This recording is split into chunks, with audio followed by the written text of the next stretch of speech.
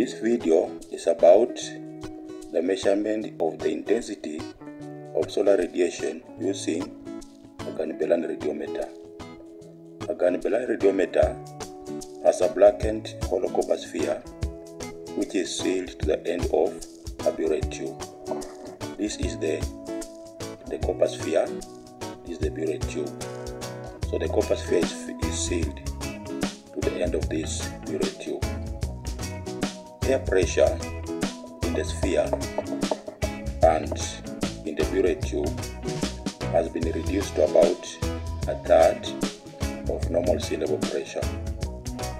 Most of the incident radiation that falls on this copper sphere is absorbed, and it raises the temperature of the water in this sphere to a boiling point of 70 degrees Celsius because of the reduced pressure.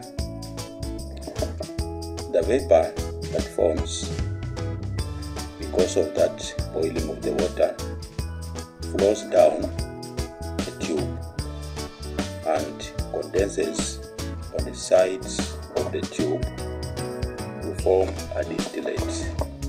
So the distillate forms down here, and the amount of distillate in any given period of time is a measure of radiation received during that time. Let us see how we can calculate the amount of the intensity of solar radiation from these measurements.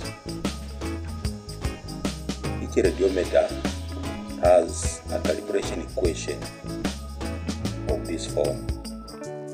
R is equal to AD plus B, where R is the intensity of solar radiation, A and B are constants, and D is the amount of distillate in milliliters.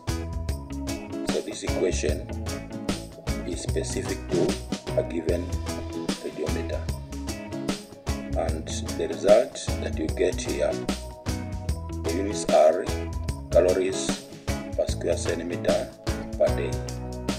So if you find this video helpful, kindly subscribe to my channel and be able to see more videos.